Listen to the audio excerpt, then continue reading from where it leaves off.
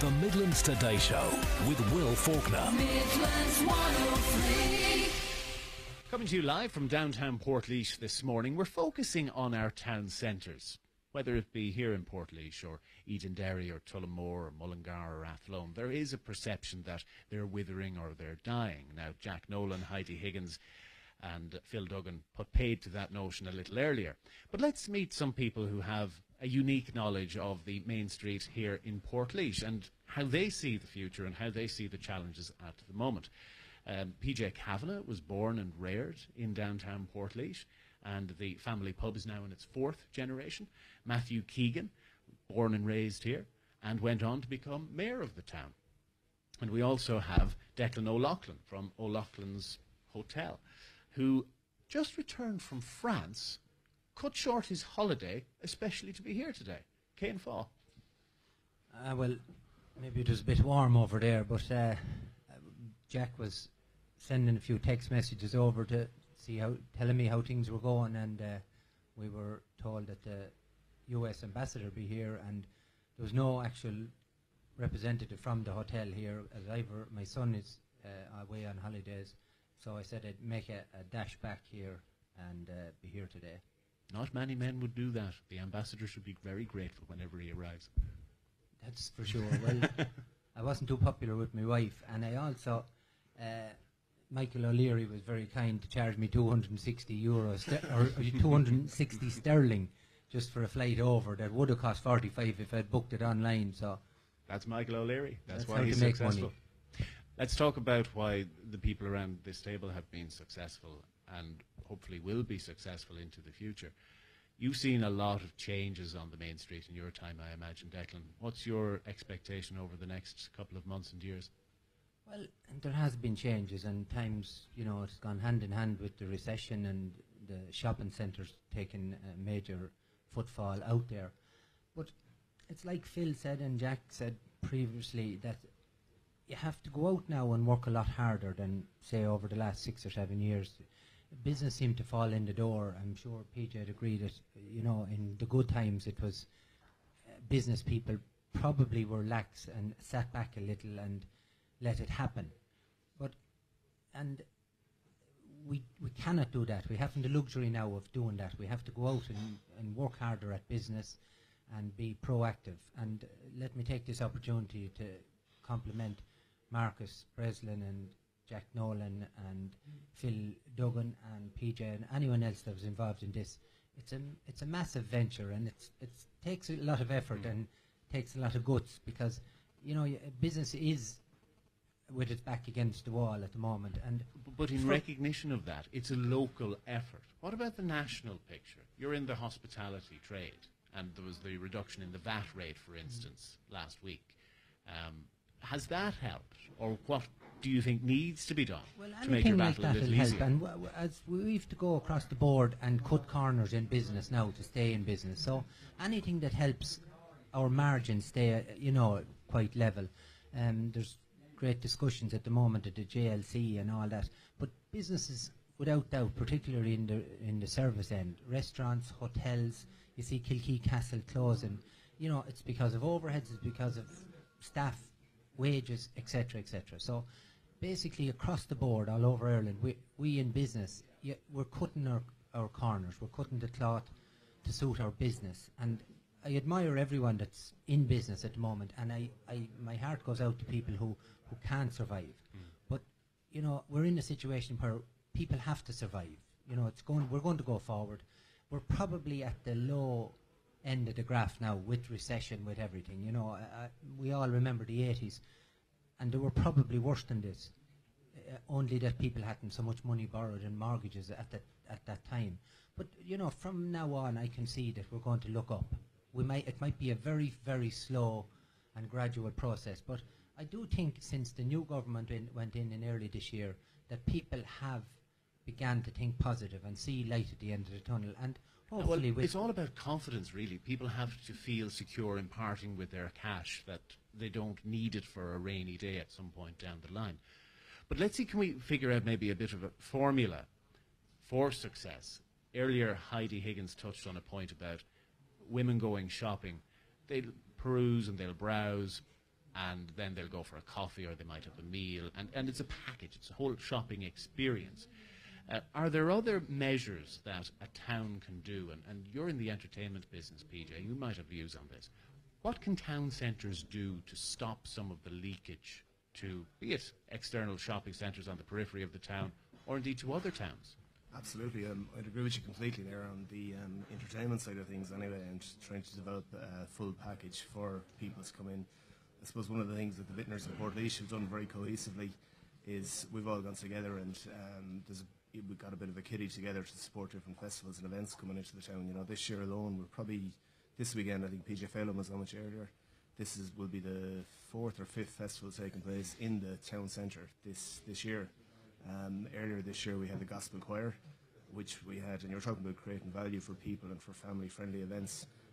We had the Dublin Gospel Choir down performing on the main street, which attracted a great crowd. Now the weather might have been against us a small bit on the day, which I suppose is going to be against everyone in Ireland. You can't do anything about that. Yeah, but these events were created and backed, especially I suppose by Laois County Council as well, it has to be said, and the business people in the town to bring that footfall back onto the main street and into the different businesses.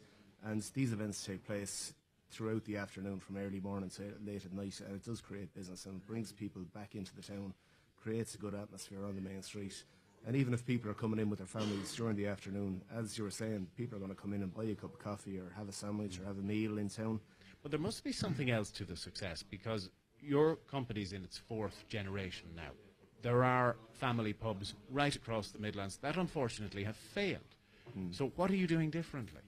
Well, I suppose the pub industry is, for me, it's a labour of love as well, and a lot of families down through their generations, you know, maybe the same interest wasn't there with some of the family, and you know, times are tougher as well. It's not the trade that it was years ago, and you have to work harder at it. And people probably come into it, and the perception is probably out there that all publicans are millionaires and this, that, and the other. But far from it, I'll tell you.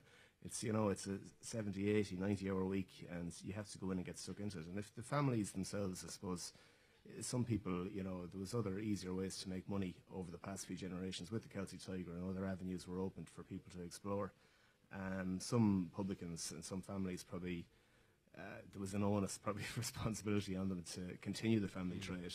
And for me, I was delighted to do that, and I was delighted to keep it going as long as I can anyway. But hard work, while it's necessary, it's not everything. And we were talking about the day trade, how shops might be quieter, there might be less footfall. At night time, people's habits have changed completely. They're not just coming into the pub, having a few drinks, moving on to nightclubs. They're now starting at home. And sometimes they bypass the pub altogether and go to the nightclub. So Absolutely. How do you convert them? Absolutely. I suppose it's about innovation and change as well. It's an old saying where people, look, you can turn the key in the door and the business will flow in. That's gone. You have to change and adapt.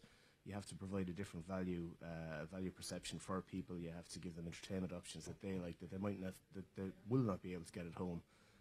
We provide various different forms of events in the pub to bring people in, such as comedy clubs and live music and different events.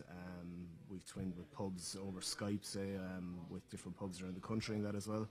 But it just keeps the customer constantly interested, and they're thinking about what's going to happen next. And it's up to publicans to be inventive and be creative and come up with those different concepts. Absolutely, they're not all going to work out without any shadow of a doubt. No, but I suppose you have an advantage in being in a town setting. Absolutely. If you were in a rural pub, an isolated area, you couldn't really do that. It wouldn't work. No, it wouldn't.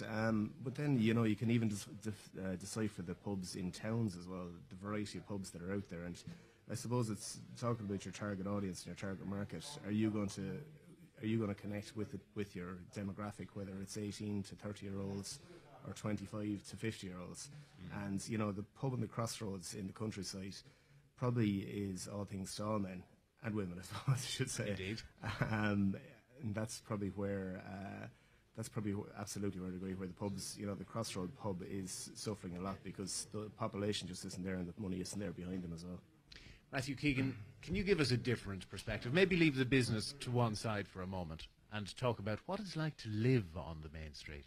Well, I suppose over the years, one of the biggest changes that have been on the main street was that when I was young, the whole main street was completely community and family orientated.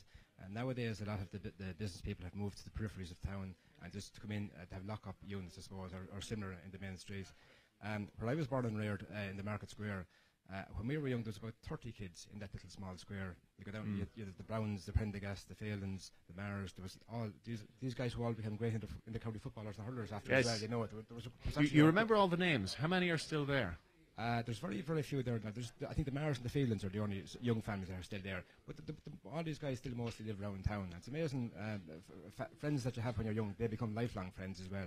But you go down along the town, then you had the Bournes, had Peter Bourne, who's I suppose a world famous poet now.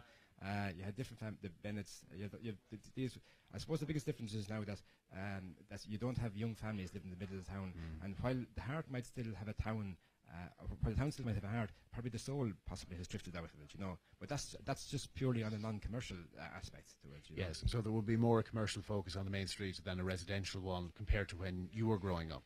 Oh, it is, yeah. And I suppose what some people forget is that when you have family-orientated businesses, when the business goes down, it doesn't just affect that business. It affects the whole family spectrum. During Christmas week or any week, if you go downtown, if you go into any shop, you'll see the sons, the daughters, the grandchildren, the brothers and sisters all working, trying to help out in the family business. And I think it's an aspect that we probably have undervalued over the years. And I think it is worth focusing on. Possibly when shoppers go out, they should probably have at the back of their mind the value of shopping in family-orientated businesses. Well, that's what I found very tragic about Jim's Country Kitchen. Jim had his family involved and immersed in the business, and then when it folded, all of them had a void. It wasn't just Jim. That would be bad enough, but the entire family had this gap to fill in their lives. That's right. How do you find a way of doing that? Yeah, well, it's really, really quite difficult, and I suppose it was interesting to hear Peter saying there a minute ago about his fourth generation public things that, and I would have come off much the same bat. I suppose we're into a third generation of business now in Portlaoise, you know, and sometimes the business is more than just the business. Actually, when we were young and when we were working in the shop, I suppose I started working from the time I was about 11, I suppose, the same as, and I don't think we weren't entitled to our statutory employment rights at that stage. I don't think I wouldn't have liked to have been the one to rise them either. But you almost don't consider it work. You consider it just part of your life, and I can assure you, wages wouldn't be a feature of the show or anything like that, you know. But and I suppose for the benefit of people further afield who don't know your line of work, you have a family pub. Yeah, well, and undertaking business as well. That's right. Yeah, and likewise, both of these would have inherited from my previous generations, you know. So I just continue on the family tradition. And I don't mean to be glib, but does the undertaking business ever go through recession? It's refreshing.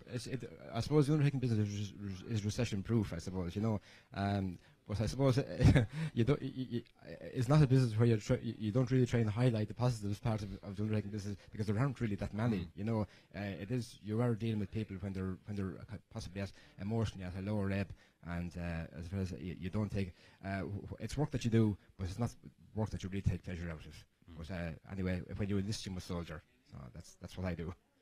On a final point, you mentioned the soul has kind of gone from the main street, that yes, it's still the heart of activity, but is there any way of restoring that community sense, that soul that you described? Right. Well, a very important point to make about that is that businesses rising and falling is cyclical. And I'm young enough to remember when there was actually fairs held on the main street in Portlaoise, and just prickly up along the main street here, I distinctly remember the pig fairs. So the main street does change. It goes up and goes down over the years, and at the moment it may well be kind of at a lull. And unfortunately, a lot of the publicity they got for the past month or so was if not negative, certainly not positive. But that's just cyclical. That's the normal run of things. And the main street, there are a massive amount of businesses still on the main street, and are still employing a lot of people, and are ready to go again, and are going again. So, like, it is not all negative. And I was delighted to see the initiative by the traders there lately, because they're sending out a strong signal that we are still here, we're still going, it's still a positive place to do business, and please come and see us. Matthew Keegan, PJ Kavanagh, thank you both very much for joining us this morning.